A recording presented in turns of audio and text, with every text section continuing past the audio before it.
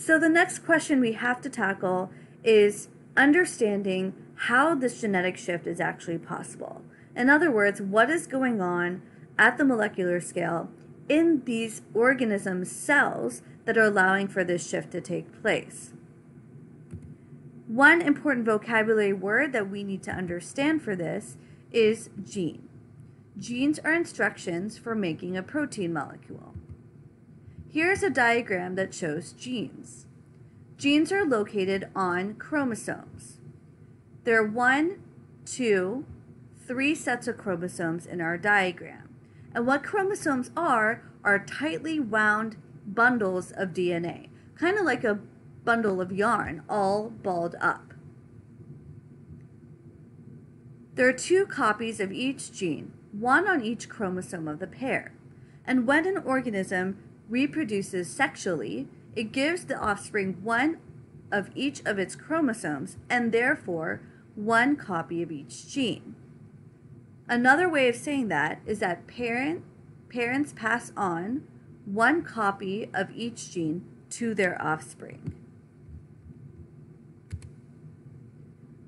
Another vocabulary word we need to be aware of is protein molecule. A protein molecule is a type of large molecule that performs important functions inside of organisms. In science, of course, when we can't actually have our hands on something that's so microscopic, like chromosomes or like protein molecules, we love to create models, as you might be aware of. So in our diagram here, these are 2 different models of protein molecules. This first one is called a ribbon diagram, and the second one is called a space-filling model. Both show the structure of a protein. These words will help us as we read a little bit more about what is going on in terms of genetics in organisms.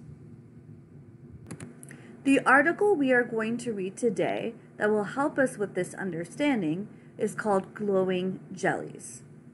Imagine splashing in a calm ocean cove at night.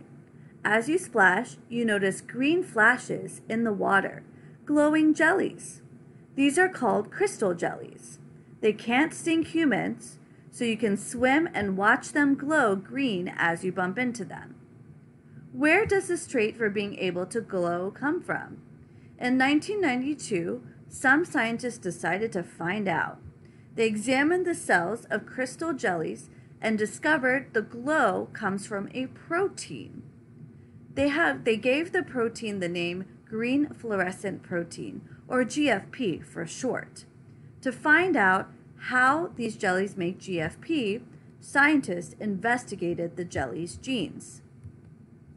So I'm seeing here that this glowing property comes from a protein. So this makes me think about how proteins allow for traits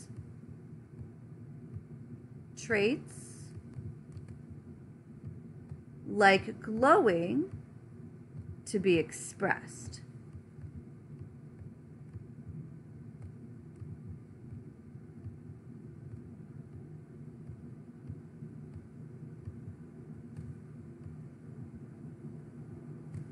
Let's move on. A gene is instructions for an organism's cells to make a particular protein. Scientists were able to find the gene that gave the jelly cells instructions to make the GFP protein.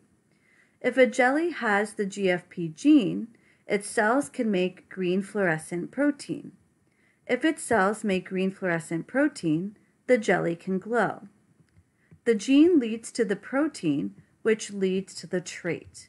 That is a really important point. I'm going to make sure that I underline that.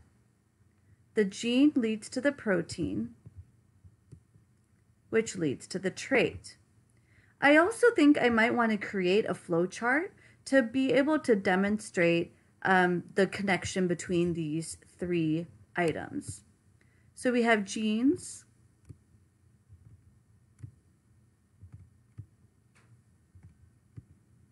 that provide instructions for proteins.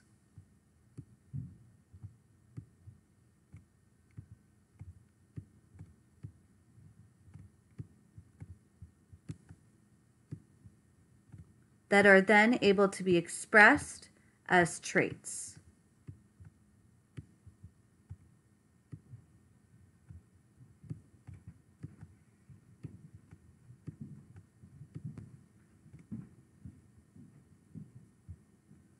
Let's move forward with our reading now. How does a jelly get the gene for glowing? When a pair of adult jellies reproduce, each one passes down genes to the offspring. Genes are found in chromosomes, and chromosomes come in pairs. An organism has 2 copies of any given gene because there is 1 copy on each chromosome in a pair. However, the 2 copies of any particular gene can be the same version or different versions.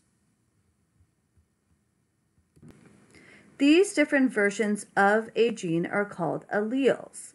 When jellies reproduce sexually, each parent passes down 1 of each of their chromosomes with their genes on it to the offspring. That's an important point, and we'll pop back over in a second to our diagram to demonstrate this as well. So each parent passes down 1 of each of their chromosomes with their genes on it to the offspring. Now, humans have 46 chromosomes, which means that 23 of our chromosomes come from our biological mother and 23 of our chromosomes come from our biological father.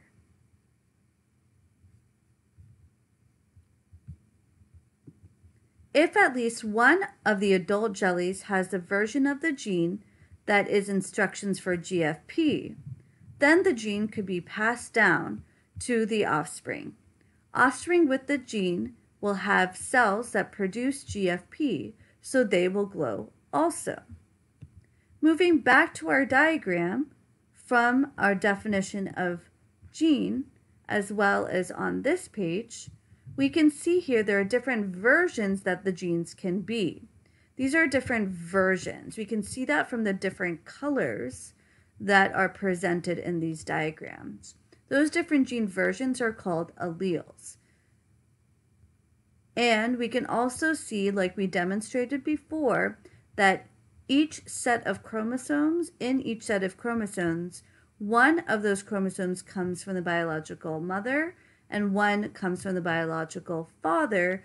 Therefore, each chromosome carries 1 of those genes. So 1 of the genes in this case comes from the biological mother and 1 comes from the biological father. Let's move forward with some reflection questions as well. So let's reflect on what we've learned today. First, where do genes that determine an individual's traits come from?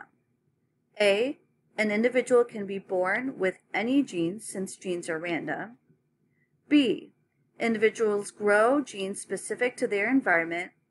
Or C, parents pass their genes down to their offspring.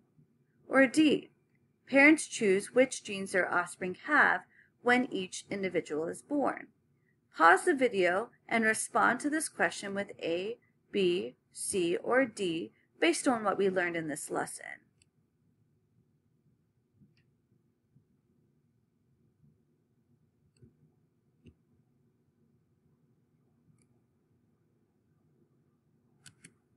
That's right, it's C. Parents pass their genes down to their offspring. Here's another question for you. How do genes determine an individual's traits? A, genes directly lead to traits. B, genes are random and don't lead to traits. C, genes give organisms the ability to change their traits.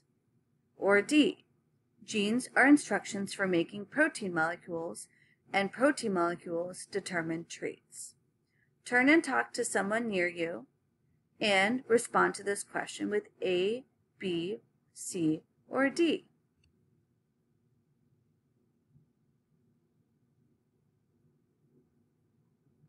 That's right, it's D.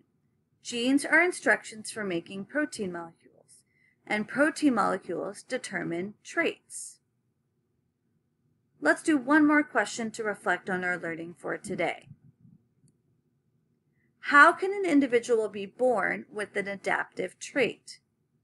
A. The individual can choose to change the adaptive trait when they want to.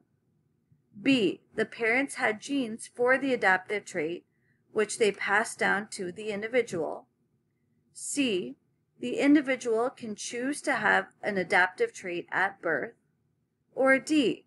The parents can choose for the offspring to have genes for the adaptive trait. Write your response down or turn to someone near you and respond to this question with A, B, C, or D based on our lesson today.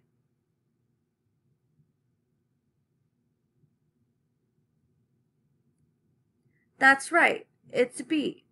Parents had genes for the adaptive trait, which they passed down to the individual. Great job today, and I will see you for Chapter 2, Lesson 2 next.